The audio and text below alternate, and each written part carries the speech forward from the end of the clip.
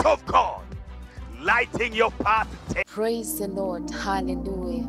In a very special way, I would like to thank my man of God, Pastor Denis, Amos, Emojong, and my woman of God, Reverend Prophetess Emojong, for giving me such an opportunity to minister to you, the voice of God devotional. For I do not take it for granted. Dad and Mom, thank you so much. And today is the 28th of June, Wednesday 2023, and a man of God has given us a very interesting message that he has entitled The Strength to Possess God's Promises. The strength to possess God's promises, according to Deuteronomy 11 and verses 8. And the Bible says, "Therefore you shall keep every commandment which I command you today, that you may be strong and go in and possess the land which you cross over to possess." Glory to Jesus. Pastor Denis Amos Emojong, the president of Embassy of God Ministry, says all the commandments that God gave the children of Israel were to strengthen them to possess the promised land. Hallelujah. They needed to build their faith, possessing it first in the spirit before possessing in the physical. Glory to Jesus. For a child of God, possessing is not by might. Just like the children of Israel, God has given you the word as the material to strengthen you.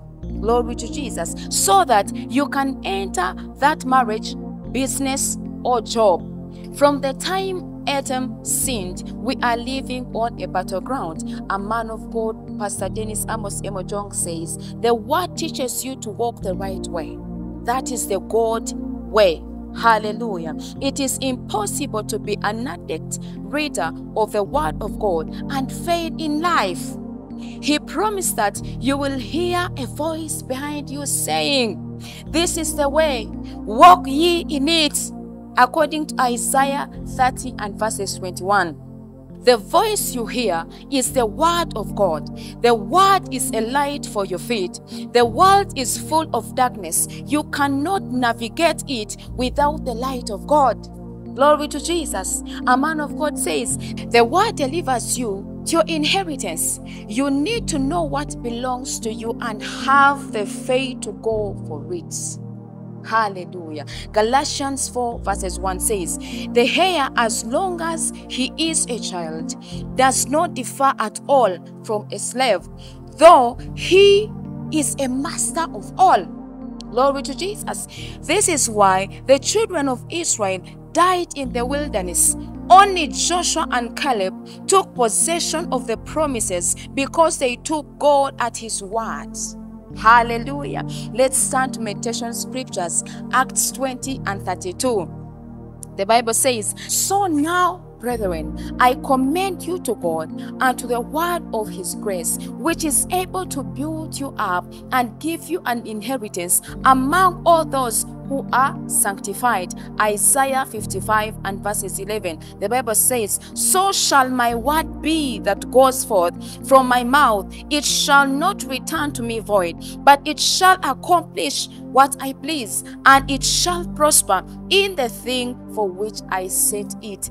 Glory to Jesus. A one-year Bible study plan. Make sure you read Proverbs 9 to 10 and Galatians chapter 4. Now I request you to rise up on your feet as we decree and declare these words prophetically over our lives. You are going to repeat after me. 1, 2, 3, let's go.